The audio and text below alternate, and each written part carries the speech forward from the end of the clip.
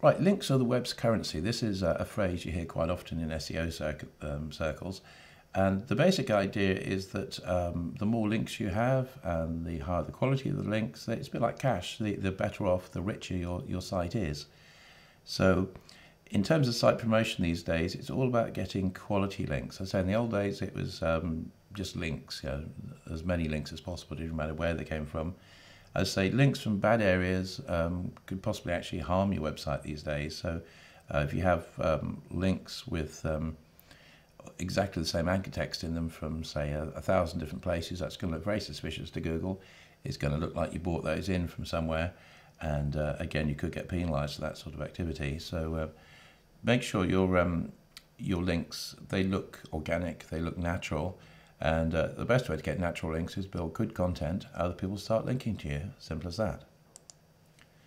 Now, counting the links to your sites, the only definitive way to do this is to use the things like the Google Webmaster Tools, but that only works for your own website. If you want to look at links to your site and indeed other people's sites, then you can use this search phrase here. So within Google, you type in link : and then the name of the URL.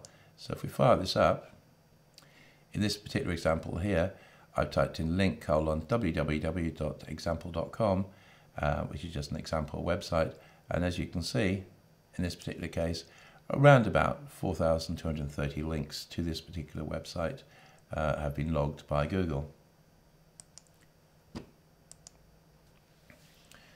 Now, something else you can do is you can provide HTML code actually on your web pages. So if people want to link to your site, if they're not hugely technical, they can just simply copy the code from your website and drop it into their own websites or their blogs or whatever. If you do this, you should change it on a regular basis, because if you have loads and loads of people using exactly the same sort of anchor text and the same link structure, then again, that's a sort of activity is going to look suspicious to Google and the other search engines. So you always want, as I say, organic-looking linking is basically the phrase that Google uses. So you should change the anchor text every so often. So in some cases, you might want to have a really good anchor text match. In other cases, you might just simply have something like click here, or for more information, click here. So basically, you mix them up a bit. That's sort of the best advice these days. Right, link baiting. The idea behind link baiting is that if you have quality content, it's going to attract viewers. And once you've attracted the viewers, then ideally a proportion of those will think, oh, this is good stuff. And they'll start linking to your quality pages from their website. So there's various ways of basically trying to attract links. And so that the concept is called link baiting. So for instance, things like top 20 or top 10 lists are very, very important, very popular. So if you can, in your particular industry or service, if you can come up with a top 10 list that's better than anybody else's top 10 list or top 20 list, whatever, or possibly a 101 page, these are just pages aimed at sort of explain things on a fairly simple level. If you can come up with these and they're better than other people, then basically you're more than likely going to have people linking to your top 10 lists or top 20 lists. So as you can see at the bottom there, as an example, if you're a chiropractor, you could have a web page titled something like top 10 myths about chiropractors, and people in turn might spontaneously link to that after a while. Now, quality of content rather attracts links. It's really that simple. You should, if you take the example of a plumbing site, top 10 plumbing tips, make the appeal of your top 10 lists or your quality articles as broad as possible, or sometimes make it very specific, so that in one case, if it's broad, it's appealing to more people, it's very specific, you're supplying detailed information that maybe a smaller number of people might actually require, but maybe it's more likely people are going to link to that. So it's worth spending time putting these lists together. They tend to be very popular, and it's the sort of thing that people search for. The best whatever, or the top 10 whatever, or recommended whatever. So do a little bit of research, see the sort of things out there already, and then just try and do something that's better than what's already out there.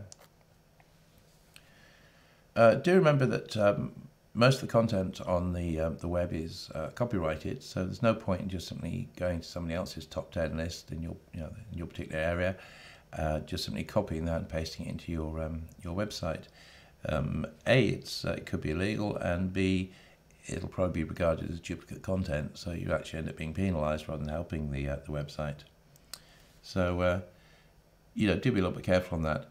In a similar sort of way, if you've got a very good top 10 list or top 20 list, whatever, you might find people in turn start copying your content and pasting it onto their website as if it was theirs.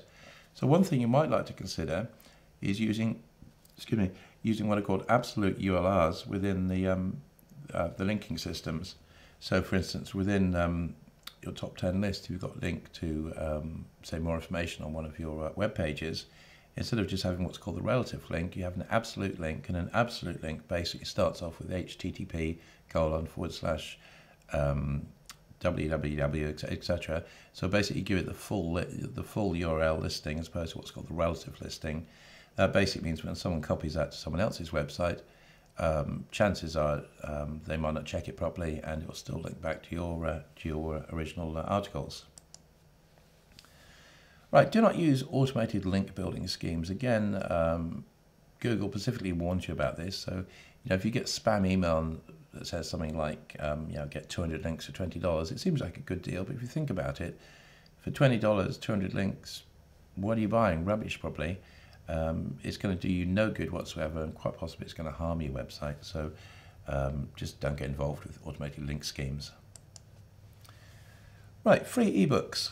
This is an example of link baiting. Basically, if you produce a nice quality product, a free ebook, which is probably just a document in a Word format or PDF format, then if it looks good, if it's well produced, not full of typos and all the rest of it, but if it's well produced, if it's informative, then chances are people will come to your site, people will tell other people about your site, and more importantly, people will link to your site.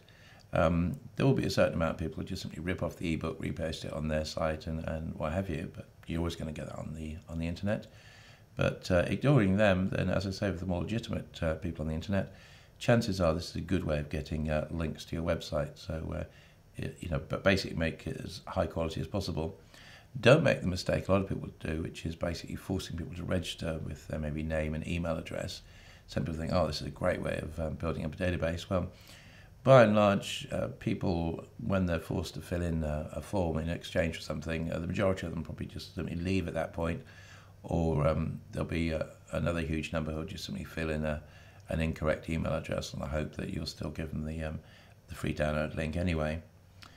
Do bear in mind that Google will index Word documents and PDF documents. So again, if you have produced a nice quality ebook in either PDF or Microsoft Word format, then as well as your website pages themselves, the ebook, providing it's basically attached via a normal sort of text link or whatever, then that will also be indexed within the Google search engine results. So it's a kind of win-win, really. Right, investigating competitor links. Basically search Google and type in your favorite phrase, and maybe check out the first 3 pages worth of results and really look at these in detail and see what sort of links people have to their websites, what sort of outgoing links they have, but basically use these to get as much information as possible about why they're on the top 30 within Google. You can use this syntax within Google to search for the number of links to a particular website, and the syntax is link : then the URL. So if we look at this for real, in this case I typed in link : www.ccglobal.com, which is our courseware website, and as you can see in this case, there's around about 72 different links to this particular website. So this is a good way of basically finding out how many links there are to a particular website, and also where the links are from. So if I was a competitor of this website, I could look through these links here, skip through towards the end.